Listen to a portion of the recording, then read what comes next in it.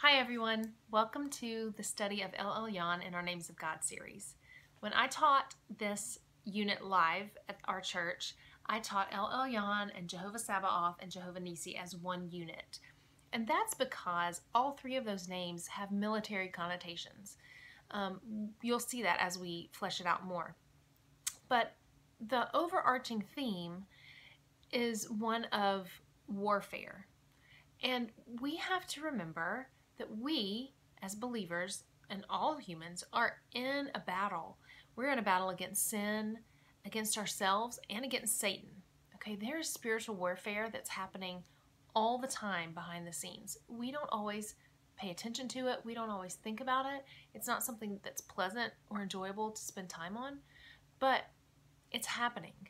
We like to say when we hit a snag in life, or if we run up on a struggle, that Satan's attacking us and that there's spiritual warfare happening. But the truth is, it's happening all the time. Even when we're happy, even sometimes, especially when we're happy, that can be Satan's attack because he's keeping us placated so that we won't pursue the Lord.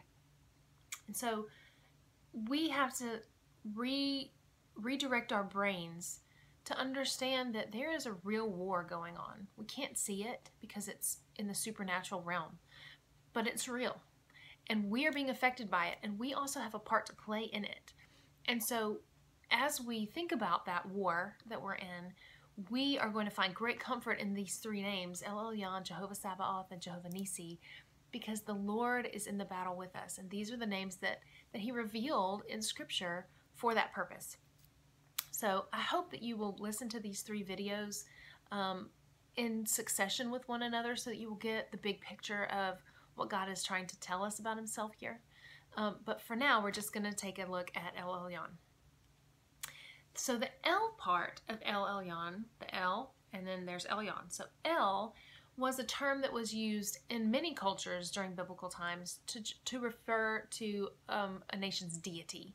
Okay, so it didn't necessarily mean Yahweh. It could mean any god, lowercase g, that the peoples were talking about.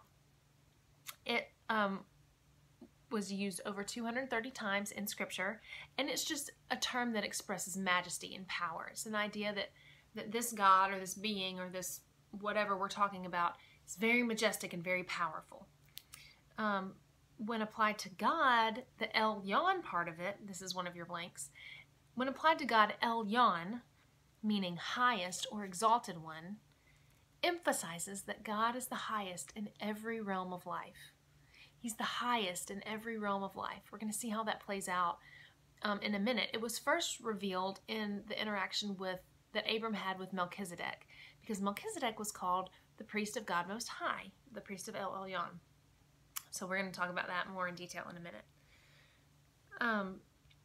The name or the term Elyon, just like some other names that we talked about earlier, like Elohim, can be used to talk about other things besides Yahweh. When you see Elyon with a little e, if you read Hebrew scriptures, you could see it with a little e. It just means something that's the highest in an order of things. Okay, so there are a couple of examples that come to mind in Scripture. One is the account of Joseph when he was in prison with the chief baker. He had a dream.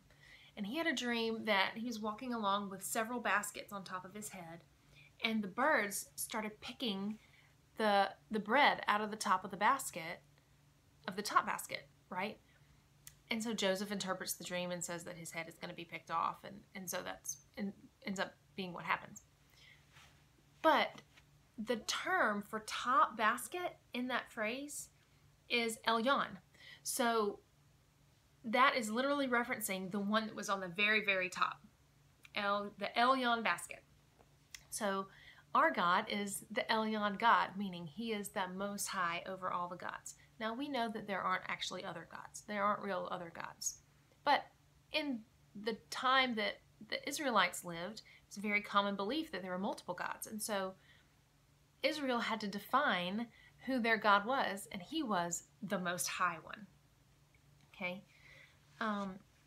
Elyon is revealed for the first time in Genesis 14. This is the account of Abram having to go rescue Lot. a bunch of kings, Lot had moved to Sodom and Gomorrah in that area, and a bunch of kings from nearby had come to take over Sodom and Gomorrah, to capture all of their people, to take them back to their land. And so Abram and 300 of the servants that were from his household had to go and rescue Lot and the other people from Sodom and Gomorrah and bring them back home. The king of Sodom meets Abram on his way back and offers him some of the spoil of the war, a reward for rescuing all the people. But Abram says to the king of Sodom, "I have lifted up my hand to Yahweh, Elyon, possessor of heaven and earth, that I would not take a thread or a sandal strap or anything that is yours, lest you should say, I have made Abram rich. I will take nothing but what the young men have eaten and the share of the men who went with me." So what does this mean? This is kind of a weird interaction. And it's a weird way, it seems, that God would be revealing his name. But what we have to think about is, right before that interaction with the king of Sodom, Abram had just met with Melchizedek, the king of Salem, who's also called priest of the Most High. He's the only example of both a priest and a king in the same person until we get to Jesus. And Jesus is also a priest and a king. And so there are many people who believe that Melchizedek is actually a pre-incarnate Jesus who's shown up to talk to Abraham in person, which puts a whole nother spin on this story. But we're not going to focus on that today. So Melchizedek is called the priest of Elyon, the priest of the Most High. And this is what happens with Abram and Melchizedek.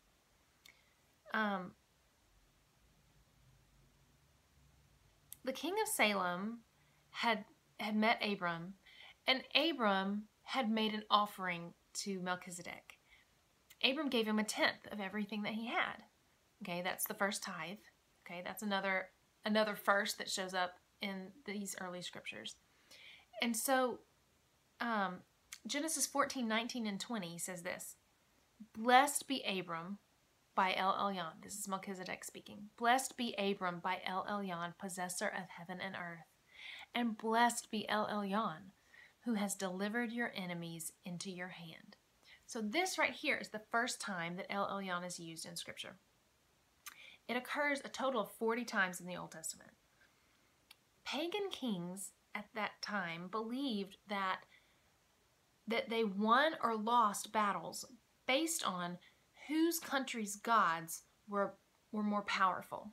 So in the example we just talked about, where the kings of the nations nearby had come to defeat Sodom and Gomorrah, they were thinking that their gods were more powerful than whatever gods Sodom and Gomorrah worshipped. Well, then Abram comes in with his 300 men and rescues all of the captives from those kings and takes them home. And so, in a real sense, to the people of that culture, they would look at Abram and say, his God is higher than the kings who attacked, and then the gods of Sodom and Gomorrah. He is the highest. He is the Elyon God of all the gods, simply because Abram won a victory. So pagan kings would look at Abram and say, your God is higher than our God. Your God is the Elyon God. So Melchizedek knew that he spoke on good authority when he said Abram served the Most High God, the Elyon, because his God had just won the victory. He had defeated everybody else and all of their gods, right? And so that's kind of where we get the military connotation. God revealed himself to Abram as El Elyon in a moment of victory.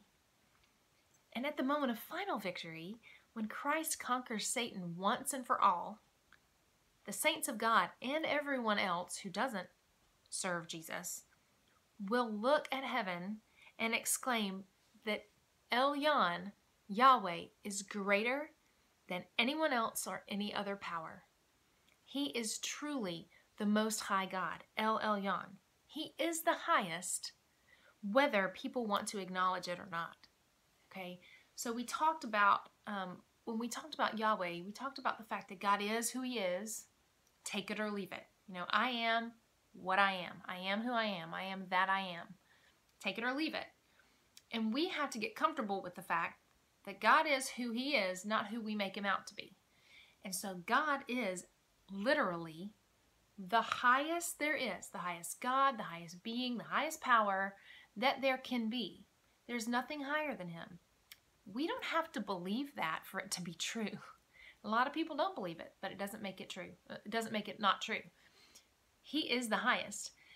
And if you aren't willing to bow a knee to the highest being, then you are going to have to bow one at the final judgment, and that's not going to go well for you. Your next blank is, Elyon is sovereign over everything and everyone and can command them to do his will. He's sovereign over everything and everyone, and he can command them to do his will. So what does sovereign mean? Sovereign simply just means supreme in power and superior to all others. It means God can do what he wants, right? He has the most power to do anything that he wants to do. Because God is the Most High, the Elyon, he owns everything in creation. He is in charge of all of it. And we remember from Elohim that he owns it because he created it. It's his to begin with because he made it.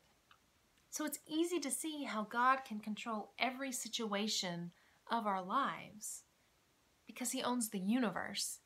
He is in charge of everything in it, and so he can move things around however he wants to accomplish whatever he wants to. A really interesting example of this, kind of an extreme example, is in Daniel chapter 4. It's the account of Nebuchadnezzar, the king of Babylon. He, in this part, had become very impressed with himself, we'll just say. He was standing out on his balcony and looking out over his kingdom and telling himself how wonderful he was and how all people have to do what he says and bow to him, and that he owns all this property and he conquered all these things all by himself and he didn't have any help from anybody. And God just kind of gets tired of hearing it. God ended up showing him clearly that it was not the case. God caused Nebuchadnezzar to go insane, literally insane. He caused him to act like an animal and eat grass for 7 years. 7 years. Nebuchadnezzar left his palace. He thought he was an animal, and he went and lived in the woods for 7 years and ate grass. His hair grew out. He looked crazy. He had talons for fingernails. He was crazy. God touched his mind and turned him insane for 7 years to show him that he wasn't in control of anything, not even himself. But then after the 7 years, Nebuchadnezzar decided to acknowledge that God was the one who owned everything and gave him everything in his kingdom. And at the end of those 7 years, Nebuchadnezzar came to his senses, and this is what he said. I praised Elyon. I honored and glorified him who lives forever. His dominion is an eternal dominion. His kingdom endures from generation to generation. All the peoples of the earth are regarded as nothing. He does as he pleases with the powers of heaven and the peoples of earth. No one can hold back his hand. Nebuchadnezzar's experience illustrates what happens when human beings forget who is highest in heaven and earth. Now again, that's an extreme example. God's probably not going to turn you into a mule and have you go eat grass. Okay, that's probably not what's going to happen. But God has every right and every power to knock you on your rear end if you get too proud of yourself. If you turn a blind eye to the Lord and you start thinking that everything that's good in your life comes from you and that you are the master of your own fate and you don't answer to anybody, God is well within his rights and his ability to set you straight in whatever way he needs to set you straight. And really, you don't get to be mad about that. You don't. Because you should be honoring and serving Elyon, El Elyon, the Most High God, out of reverence. You should be remembering that he's the one who's in control of everything and you are in control of nothing. Nothing. If God is not sovereign, this is another one of your blanks. If God is not sovereign, if he is not in control, if all things are not under his dominion, then he is not the Most High. And you and I are either in the hands of fate, whatever that is, or the hands of man, no thank you, or in the hands of the devil. I'll choose the first option, thanks. I'll be ruled by Elyon, thank you very much. So, what difference does it make in our lives to remember that Elyon is the Most High, okay? That God is sovereign, that he's ruler over all the things, that nothing can happen without his ultimate sanction or permission. Isaiah 14 verses 24 and 27 say this. Jehovah Sabaoth has sworn, surely as I have planned, so it will be, and as I have purposed, so it will stand. For Jehovah Sabaoth has purposed, and who can thwart him? His hand is stretched out, and who can turn it back? Now the name here is Jehovah Sabaoth, I understand that. But we remember that God is the same God when he reveals all of his names. It's still the same God. He is just as much Jehovah Sabaoth in a moment as he is El Elyon. He's also Yahweh and Elohim and El Shaddai and Adonai. He's all of the names that he's revealed at one time. And so this verse is saying that God makes plans and they happen. Okay? We make plans and sometimes they happen. And sometimes we have to change our plans because they can't happen. They can't work. Daniel 2 verses 21 and 22 say, he changes times and seasons. He removes kings and sets up kings. He gives wisdom to the wise and knowledge to those who have understanding. He reveals deep and hidden things. He knows what is in the darkness, and the light dwells with him. So that's telling us that El Elyon is in charge of seasons, time. We remember in Scripture he moved the sun back one time to make the day longer, right? He can make the sun dark. He did that when Jesus died. The sun went dark. God is in charge of time. He's in charge of seasons. He's in charge of kings. He sets up kings. He takes them down. He's in charge of who's the president of the United States, okay? Every 4 years, we think we choose that, but really it's God. God is in charge of that. Deuteronomy 32:39 tells us, it says, see now that I, even I, am he, and there is no Elohim besides me. I kill and I make alive. I wound and I heal, and there is none that can deliver out of my hand. And so there we see that God is sovereign over life and death. He's sovereign over sickness. He's sovereign over health. Okay? We like to think that all wounding comes from Satan and all healing comes from the Lord. But that's not true. Scripture says very clearly, I wound and I heal. So we have to get comfortable with the fact that sometimes God wounds us because we need to be wounded. Paul said God gave him a thorn in his side. We don't know if that was a physical ailment. We know that he had vision problems. It could have been that. It could have been any number of things. But God actively gave, Paul said, something that was wounding to him, to Paul. Because he had a purpose. He had a plan. And we don't know what that is. Paul never learned in this life that we know of. Maybe he knows now. Maybe the Lord decided to keep that as part of the mystery of his will. Paul still may not know why God did it, but he gave God glory for it, right? And so we need to be careful when we are looking at, illness or hurt or pain in our own life. If we're going through hard times, it can be real easy to just, assume that that's Satan attacking us and that, what we need is to be delivered from it. But maybe God sent it your way. He let Satan attack Job, right? He let Jonah get swallowed by a whale. He let Jesus die on a cross. Okay? All of those things were sanctioned by the Lord. All of them. Even Job, God didn't actively do the wounding, but he allowed Satan to do it. Satan had to ask his permission, and God said, okay, go ahead. So, Elyon is sovereign, not only over the things that make us feel good, but over the things that hurt us too. And we would do well in those moments of pain and sorrow and struggle to look to him to say, Lord, what do you want me to learn from this? What do you want me to get out of this? Why have you sent this to me? And God may not tell you anything other than to worship me, to find joy in the midst of it, to give me honor and praise even though life isn't fun, to show the world that God is worth worshiping even if you don't get everything you want, you know?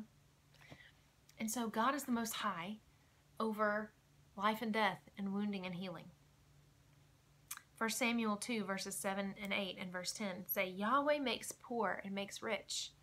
He brings low and he exalts. For the pillars of the earth are Yahweh's, and on them he has set the world. The adversaries of Yahweh shall be broken to pieces. Against them he will thunder in heaven. Yahweh will judge the ends of the earth. He will give strength to his king and exalt the power of his anointed. So this is telling us that Yahweh is sovereign over powers and riches and positions in this life. He gets to decide who gets the promotion at work, who gets to be the boss. Again, who gets to be the president or the king or the governor or the mayor. You know, he's in charge of all of that. He puts people in those places of authority on purpose for a reason. And it's not always to bring us good. He allows rotten kings for the nation of Israel over and over and over again. He let them be. Like, that was a God thing. He allowed it. And the people suffered for it. But he had a plan and a purpose, right? And we don't know what all of that is. But God's plan came to be. We talked about who he has plans. They always happen. So we have to get comfortable with the fact that God, Elyon, is sovereign over who has money and who doesn't. If you don't have the paycheck that you want, if you're working your fingers to the bone and you're doing everything that you're supposed to do and you're still, just scraping by, it could be that God wants you in that place. Paul was in that place too. He said, I know what it's like to have a lot, and I know what it's like to have nothing. He was praising God in the middle of both situations. So God is in control of all the money in this world, and he gives it to who he wants when he wants. And he's in charge of the powers and the rulers and the authorities of this world as well. El Elyon rules supremely over all things. Because of that, because he rules, we can understand how all things work together for the good of those who love him. Okay, of those who love him. Let me emphasize that. Scripture does not say that all things work together for the good. If you don't belong to the Lord, you have no guarantee that all things are going to work together for your good. Your end result of this life is not good if you don't love the Lord. If you aren't following Jesus, good is not waiting for you at the end. Okay? All things are not working together for that good. But if you do, if you love him, then he's working all things together, good and bad things, for good things for you, right? And it might be good things like learning humility, or learning long-suffering, or learning patience, okay? Those are all good things.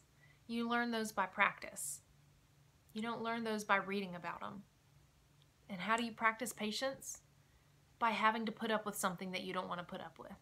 How do you practice humility? By having your pride broken, right? Long-suffering, how do you practice that? By suffering long, right? So, El Elyon is ruling supremely over all things. And he uses all things in the life of those who love him for their good, okay? It's easier to give thanks to our God, Elyon, in the middle of those circumstances. James 1, consider it all joy when you encounter trials of various kinds. It's easier to have that joy when we remember that even those trials that we've got have been sanctioned by the Lord. We remember that El Elyon, the God Most High, is in control of those things, and that nothing in this universe can happen without his permission, and so we can take comfort in that. Sometimes that's the only thing we can take comfort in, right? Sometimes life is just really bad. It's really bad. Everything is broken. There's nothing good to look out for. Nothing. Everything's bad. Except the Lord. And even in the middle of the horrible parts of life, we can remember that God loves us. And he promised that he's working even those awful things for our good. And so we can rest in that and take joy in that one thing. If there's nothing else to be joyful about, we can take joy in that and trust him in that. Until we fully recognize God's sufficiency in this way and our insufficiency, remember El Shaddai, we will never know him as El Elyon. By the point that Abram knew God as El Elyon in Genesis 14, he already had known him as El Shaddai. He already had discovered that God was the Most High and the owner of heaven and earth. When he met with that king of Sodom, right? He repeated what Melchizedek had said to him, that he was, blessed be El Elyon, possessor of heaven and earth. That's what Abram said to the king of Sodom, that he served El Elyon, the possessor of heaven and earth. And he was refusing to look for resources for victory from anyone else. He didn't want anything that the king of Sodom had to offer. He was depending solely on the Lord for what he needed. He had learned his lesson. So the understanding that God is the possessor of the heavens and the earth gives us a basis for our faith in the midst of crisis, or when we feel like we're in a battle or a struggle in our life. Because El Elyon is supreme commander of the universe. He rules it all. So not only does he lead us through the battle, through the struggle that we have in our life, but he's ultimately in control of how that battle goes, right?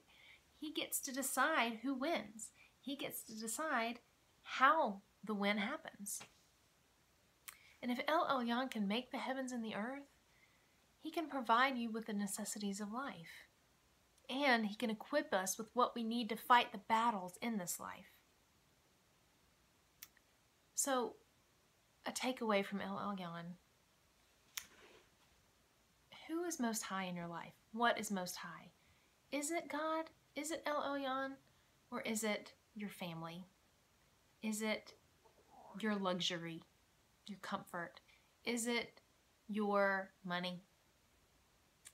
Is it your free time? What is it that you put the highest priority, the highest value on in your life? Or is it serving the Lord at all cost? You know, do you value what people think of you more than you value serving God? Then that's what's most high in your life, not El Elyon. Another takeaway that we've just talked about at length is when you're battling things in your life, when you're struggling, when you have a war that you're in the middle of, look to your El Elyon. Pray specifically to him, remembering that he is the Most High over all of the circumstances, over all of the people involved, over everything that you're dealing with, over every sickness, over every trial. He is the Most High. And so he can maneuver things and people however he needs to provide a victory. Now, the victory may not be that you get what you want. The victory may be you overcome sin in your life, or fear in your life, or you offer forgiveness that you weren't willing to offer before. There may be lots of other victories besides getting what you want. But El Elyon is the possessor of those victories, and he is the one that can give those to you. And so pray to him, pray to El Elyon, knowing that he is the possessor, the owner, the ruler of the heavens and the earth and everything in them. And trust in him to give you what you need to fight those battles in this life.